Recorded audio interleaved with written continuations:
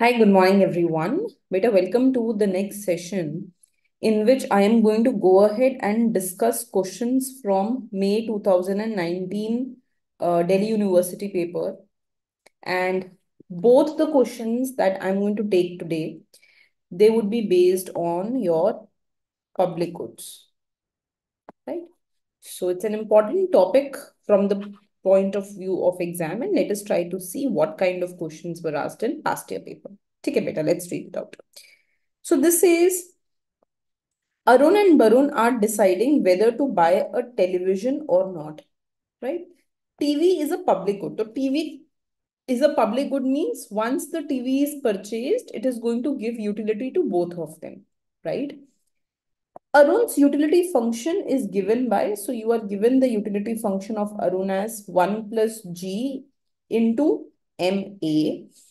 And Barun's utility function is given by 3 plus G into MA, where MA and MB are the amount they spend on their private consumption respectively. Okay, so try to understand this thing, what the question is saying. See, these two people, they have to go ahead and they have to buy the public good also and they have to buy the private good also, right? When it comes to purchasing the public good, then once the good is purchased, both of them can go ahead and use that public good. When it comes to purchasing the private good, then you have to buy your individual quantities. आपको अपना अपना खरीद के अपना अपना consume करना होगा. MA and MB represent the amount that they are spending on the private good consumption, right? That's the amount they are spending on the private good consumption. And it says that G can take two values, 1 if TV is purchased and 0 if not purchased. So basically my public good G can only take two values, 1 or 0. 1 means that I have purchased one television. There is just one TV that we have. And 0 means that there is no TV. So this is how we can go ahead and we can just represent this G. We can represent this G, right? Okay. Both have 60,000 to spend on public and private consumption. So try to understand that they need to consume public good, they need to consume private good, and the total amount that they have is 60,000.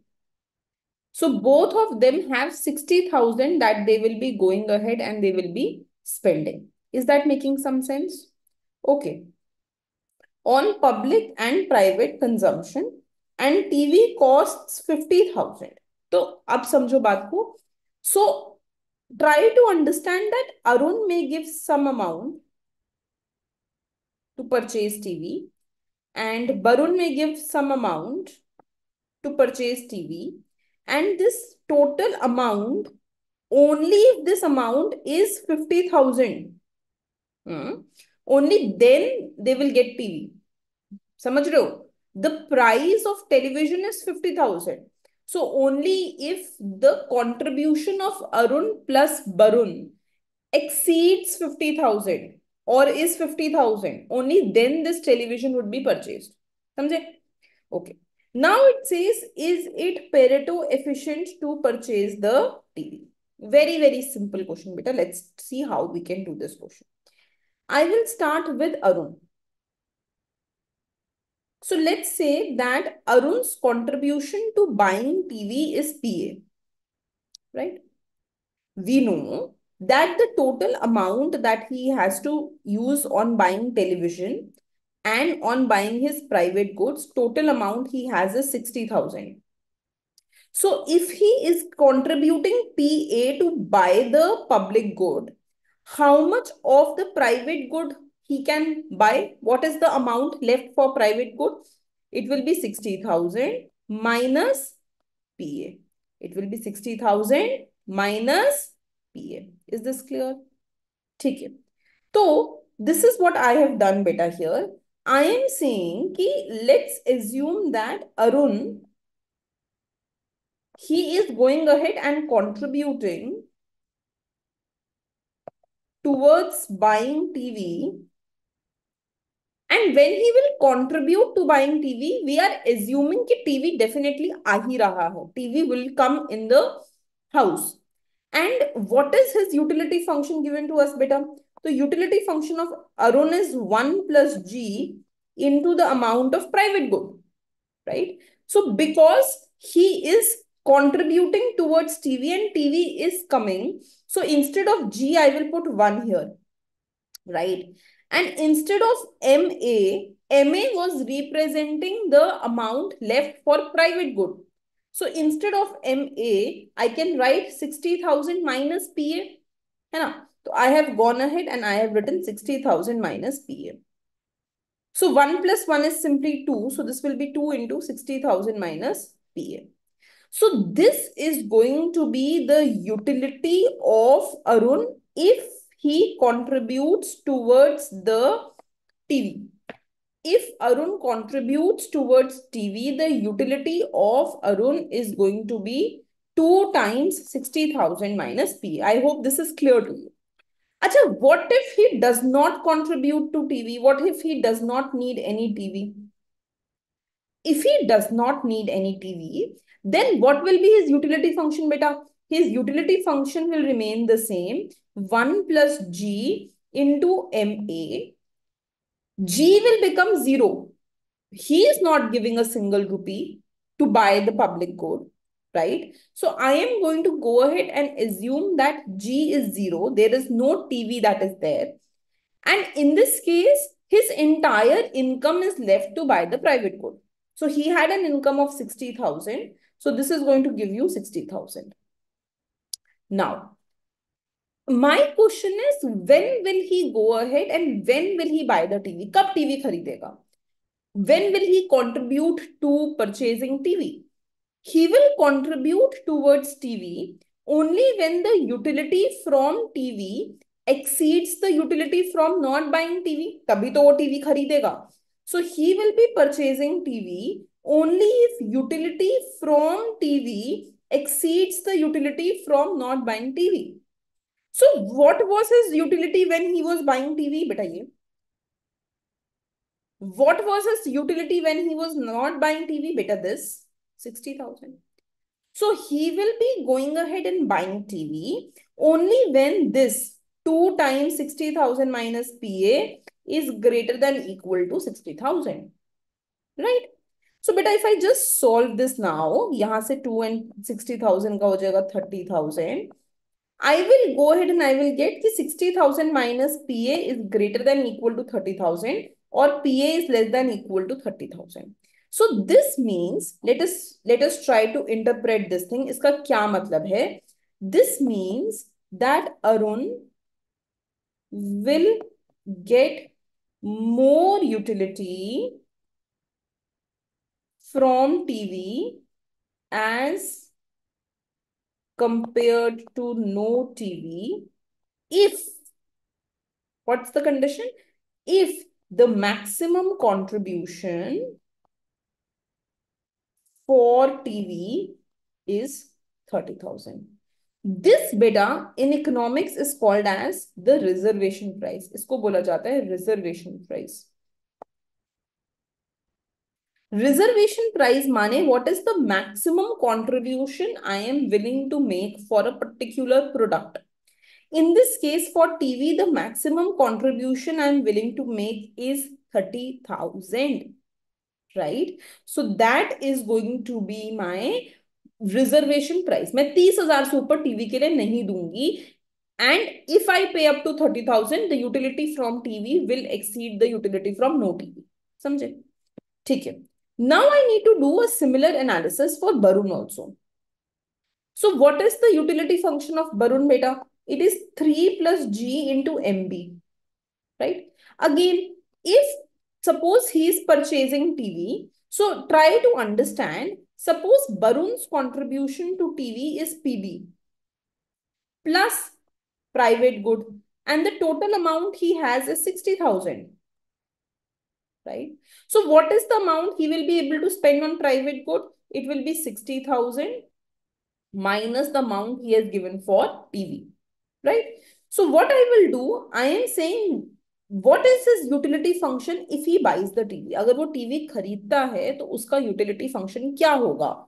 So G will become 1 beta. If he is buying TV, G will become 1, right?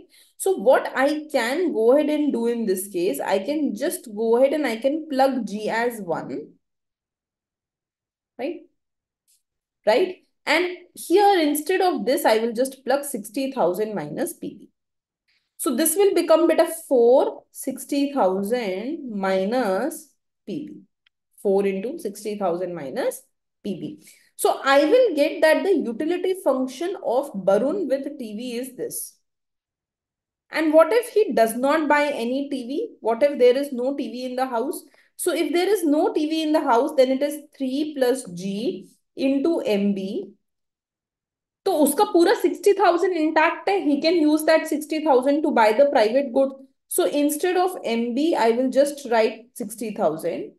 And instead of G, I will just write 0. And I will just get here 3 into 60,000. Again, beta. When will he contribute to TV? कब वो TV के लिए contribute करेगा? When will he be contributing towards TV? He will be contributing towards TV if the utility from TV exceeds the utility from no TV. So utility from TV beta is this. So I've just written this utility from TV here. And utility from no TV is this beta. So I've just written this here. So if you will just try to solve this now, so 4 and 60,000 will cancel out. This will give you 15,000. 3 into 15,000 will be 45,000. So you will get that PB cannot exceed 15,000. So we have got that the reservation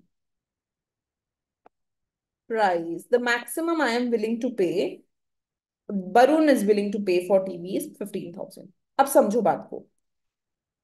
Maximum जो अरुण पे करना चाहता है, that Arun is willing to pay is 30,000. Maximum that Barun is willing to pay, that is 15,000. Suppose I tell you that they have paid their maximum amount. इसने अपना पूरा maximum 30,000 and 15,000 pay कर दिया. They have gone ahead and they have paid the maximum amounts. So beta, can you tell me what will be the total amount that they have paid? Yes, they have paid total of 45,000. Right? So we understand that Arun and Barun together, they have paid a maximum of 45,000. But what was the price of the TV?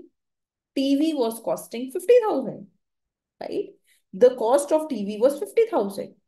So they will not be able to purchase television even if they have paid their maximum amount. अगर वो अपना जो भी उनका maximum willingness है, अगर वो भी pay कर देते हैं, तो they will not be able to go ahead and purchase TV. TV उससे नहीं आ पाएगा, right?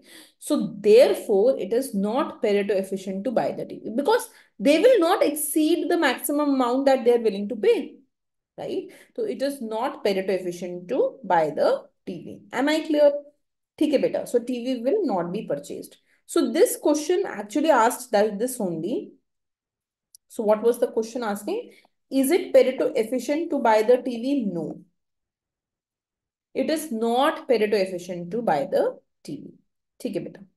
Now let me just go towards the next question. But this question was also asked in May 2019 paper. Please try to see this question. What is the question saying? The question is saying in a town of 20,000 residents, security is a public good. So you are given that security is a public good. ठीक है. It costs 500 to provide a unit of security and the marginal benefit is 1 upon 1 plus G to each resident where G is the unit of security provided. So you are given marginal benefit is 1 upon 1 plus G to each individual. Her individual को marginal benefit इतने का मिल रहा है from 1 unit per unit, right? And it says what is the Pareto efficient amount of security for this town and the cost is given to you as 500 and it tells you that there are 20,000 residents in this society. So it's a very simple question. In such questions, beta, what we go ahead and do is we equate social marginal benefit to social marginal cost. Social marginal cost means private marginal cost plus any external cost. Social marginal benefit means marginal benefit to the society. To try to understand that one individual is getting a marginal benefit of 1 upon 1 plus g. So if I ask you what is the marginal benefit to the society, you will tell me marginal benefit to society will be marginal benefit to one individual into the number of individuals, right? Into the number of individuals.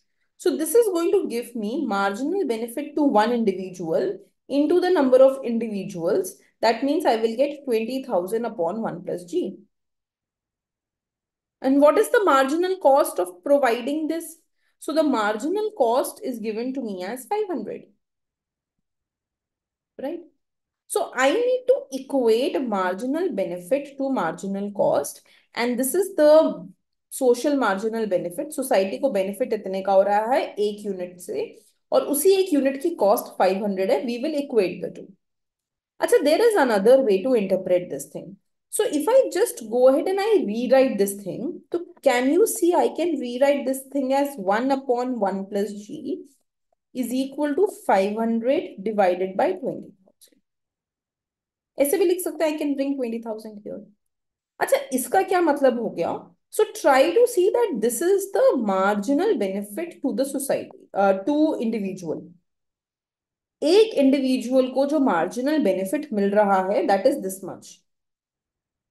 And try to understand that this is saying कि जो हमारी 500 की cost है ना उस एक unit को provide करने की, उस सिक्योरिटी को प्रोवाइड करने की, that must be divided among 20,000 individuals.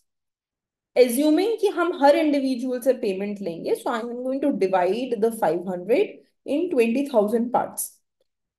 I'm going to collect money from each of them. So this says that marginal benefit is equal to cost per individual. है ना? Marginal benefit per individual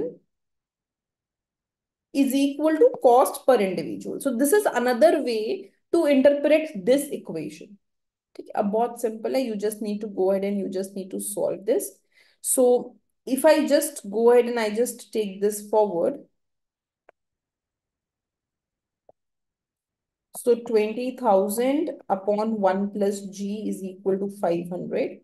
So 1 plus g will be 40.